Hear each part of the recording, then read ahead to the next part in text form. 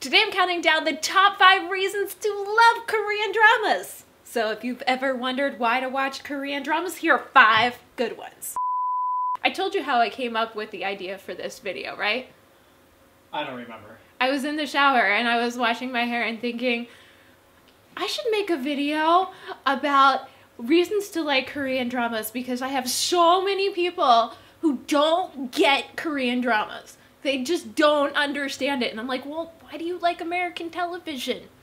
I was reading through the comments of somebody's reaction music video, K-pop reaction today, and somebody else wrote that they're so glad that somebody else likes what they like because they don't have any friends that like K-pop unless they go on the internet.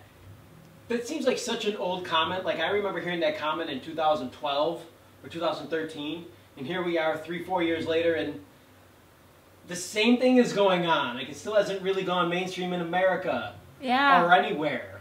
But it should, because it's just, there's so many options, and there's something for everyone. When you live in our world, it feels like it's gone mainstream by now. Because we think about it every day. Today I'm counting down the top 5 reasons to love Korean dramas. Why I love Korean dramas, and think you guys should love Korean dramas too. You guys, I've traveled a lot and I've seen television all over the world and saw different countries' television programs. And if you think that American television is great, you should check out Korean dramas because they have some really great production quality shows. Like, they put millions of dollars into some of their shows. The war dramas are actually realistic looking. There's just, I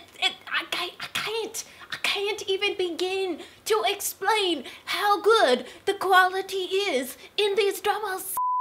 Whether it be modern dramas or historical dramas, Korean dramas are very different. Like, you watch them and it's clearly there are cultural differences compared to what you have experienced.